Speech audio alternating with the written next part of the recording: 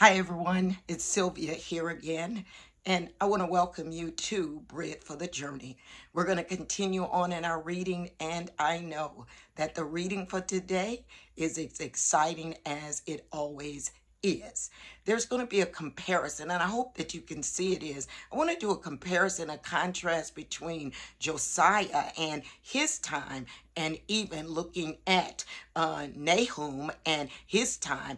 A different nation, different people, but yet still the same concept. The concept of what it is when we seek God and we find him. Remember, the Bible clearly promises that we will. If we seek God with all of our heart, we will find him. Jesus says, ask and you will receive. Seek and you'll find, and knock and the door will be open unto you.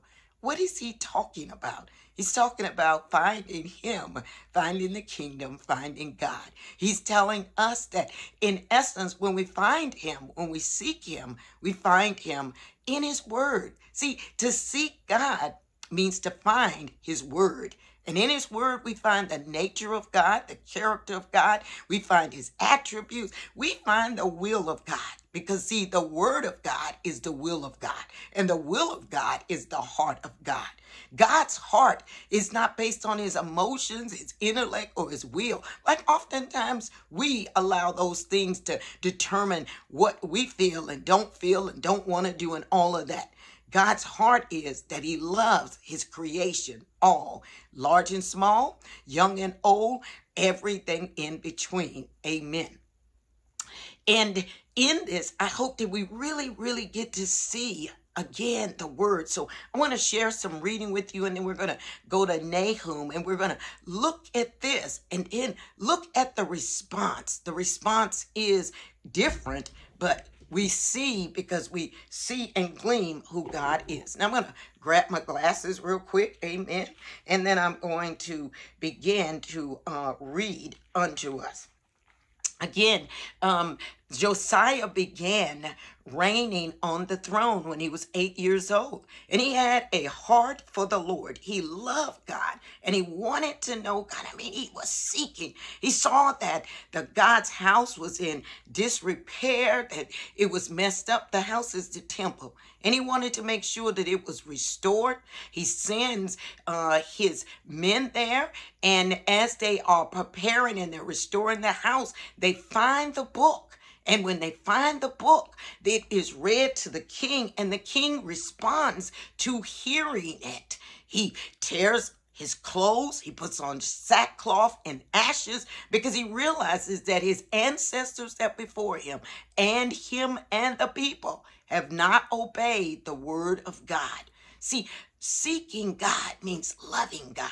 It means having a heart for God and the things of God, desiring him, wanting to please him.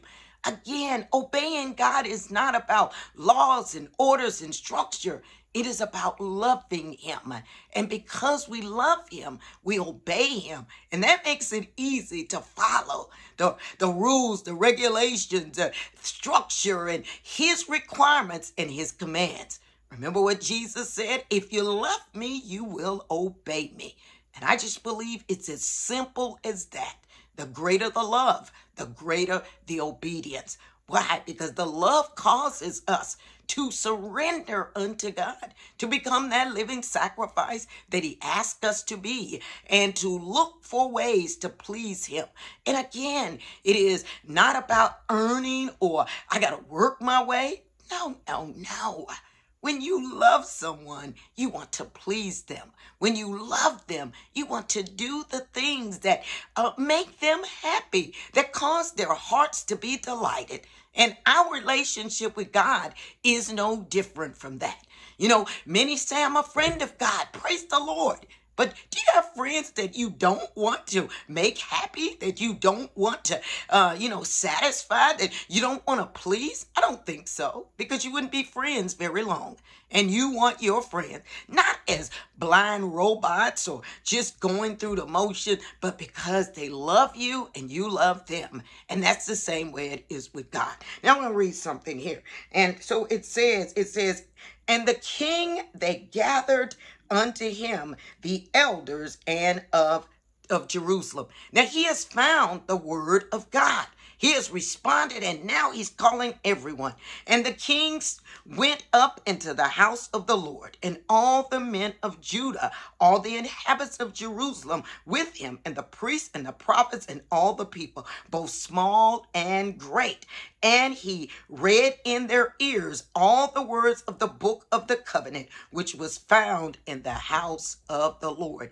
The house of the Lord, the book of the covenant, is the word of God. It is about a covenant relationship. And in a covenant, there are standards, there are statutes, there are decrees. And he understands that. And he knows that the things that they've been doing, chasing after other gods and other idols and doing whatever pleased them, broke the covenant, and it needed to be established. But he also understood that it wasn't enough for him to get himself in order, but he had to get himself and all the people, the entire throne, into order. So he brought in from the least to the greatest to the mightiest, every single person. And see, that's the heart of God. And that's what God wants us to do. And I believe that truly he wants to save us, but he also wants to save our entire family. He wants them to get in order because God is about families. Amen. And in 3, the king stood by a pillar and made a covenant before the Lord to walk after the Lord and to keep his commandments and his testimony, his statutes with all their heart and with all their soul. See, again, he didn't do it just for himself, but he's doing this for the people because he understands. See, saints, here's the other point. When we truly find the word of God, the truth of God's word, then that word requires a response. And that response causes us to not just want to do and obey God for ourselves, but we want everyone else to come into alignment and agreement. Alignment and agreement with the word of God. It is exactly what they had obtained when they were in Acts chapter 1. It is why the Holy Spirit came. And the Holy Spirit is at work in the Old Testament, just like in the New Testament. Glory be unto God. Amen. I'm going to continue to read. And he says, again, to keep his commandments and his testimonies and his statutes with all their heart and all their soul, to perform the words of this covenant, but were written in this book, and all the people stood to the covenant. In other words, remember what Jesus said? The word of God tells us, even in the Old Testament, Moses says we are to love God with all of our heart, soul, mind, might. Heart, soul, mind, and strength, depending upon what version it is. This is the response of the love of God. The response to the love of God when we get the word of God and we realize that we're out of order. That love causes us to want to get back in order. And that's exactly what Josiah was doing. And Josiah goes on, and as a result of that, he knows that he's got to get rid of every idol, everything that is an abomination to God, everything they've placed in the temple in worship to Baal, everything that they've placed there in worship to the Asherah poles and all of this other foolishness. He says we've got to clean these things up and we've got to get rid of them. Saints, I believe that that's exactly what we need to do. Is there anything that you've invited into the temple of God? For you are the living stones. You are the very temple of God. We are.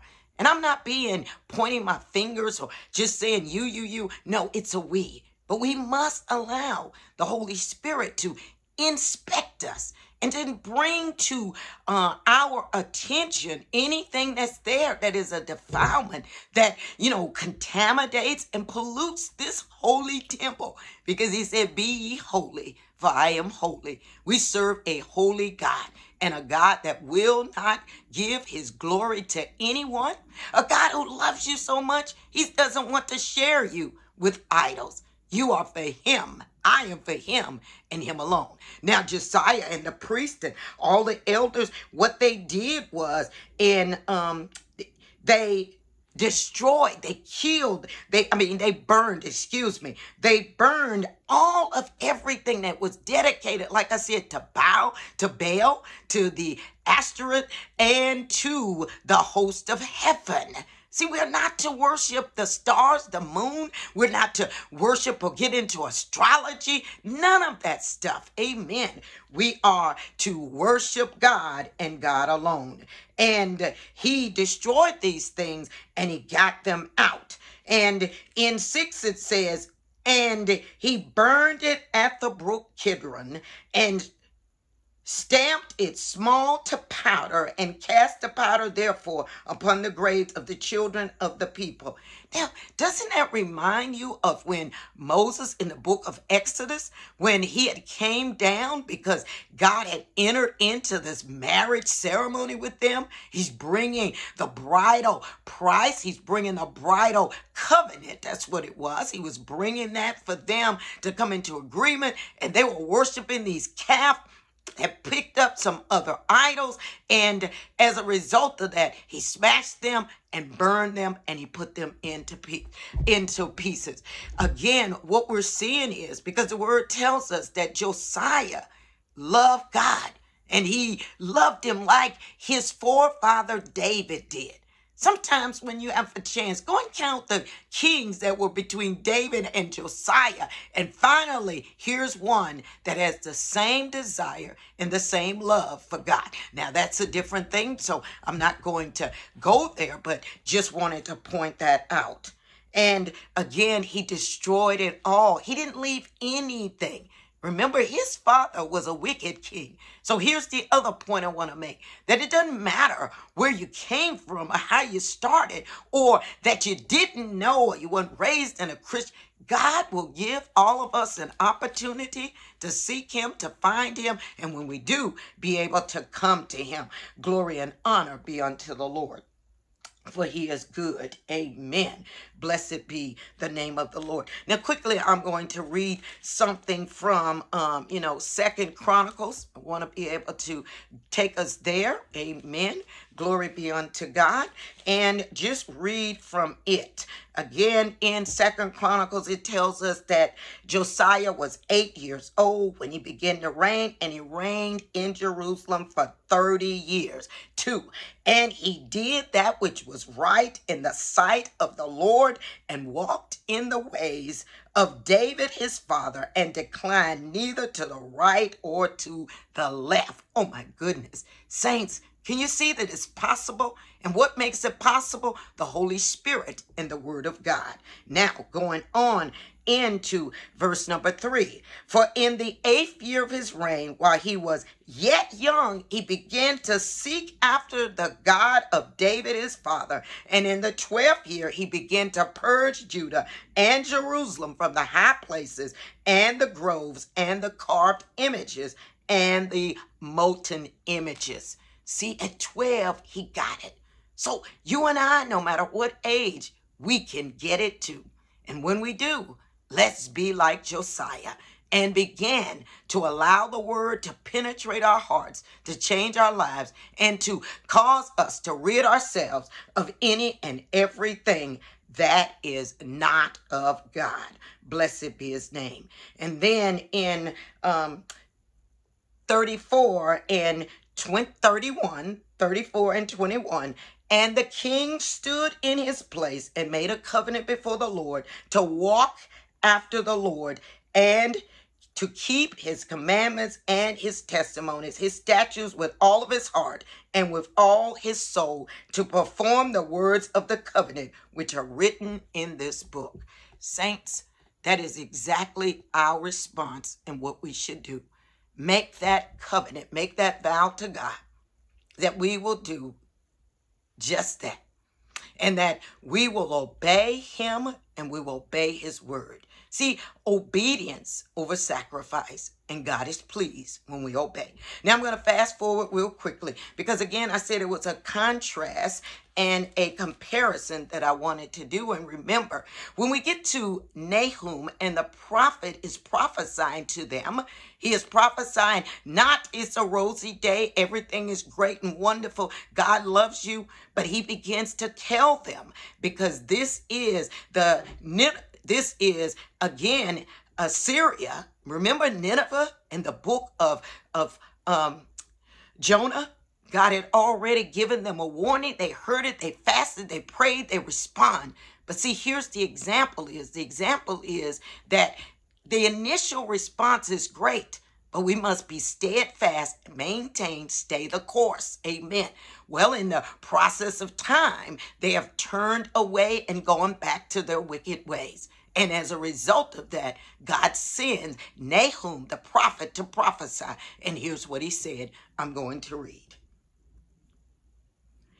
And the burden of Nineveh, the prophet of the vision of Nahum, the Echosite, God is jealous, and the Lord avenges, and is furious. The Lord will take vengeance on his adversaries, and he reserveth wrath for his enemy. The Lord is slow to anger and great in power, and will not at all acquit the wicked. The Lord hath his way in the whirlwind and in the storm, and the clouds are the dust of his feet.